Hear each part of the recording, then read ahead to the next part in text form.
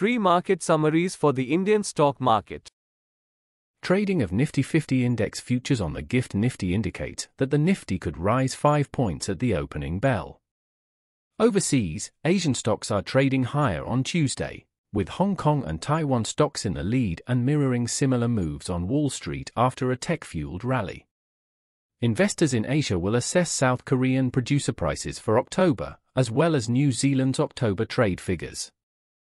US stocks jumped Monday to start a holiday-shortened week, boosted by strong tech gains led by Microsoft and Nvidia. Microsoft Corporation hit a new all-time high after CEO Satya Nadella said former OpenAI chief Sam Altman will be joining the tech giant to lead a new AI research team.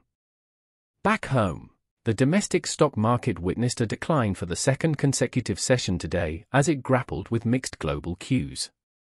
The barometer index, the S&P BSE Sensex, declined 139.58 points or 0.21%.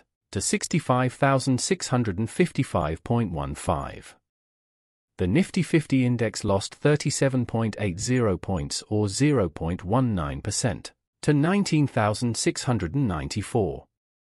Foreign portfolio investors, FPIs, sold shares worth 645.72 rupees crore, while domestic institutional investors, DIIs, were net buyers to the tune of 77.77 rupees crore in the Indian equity market on the 20th of November, provisional data showed.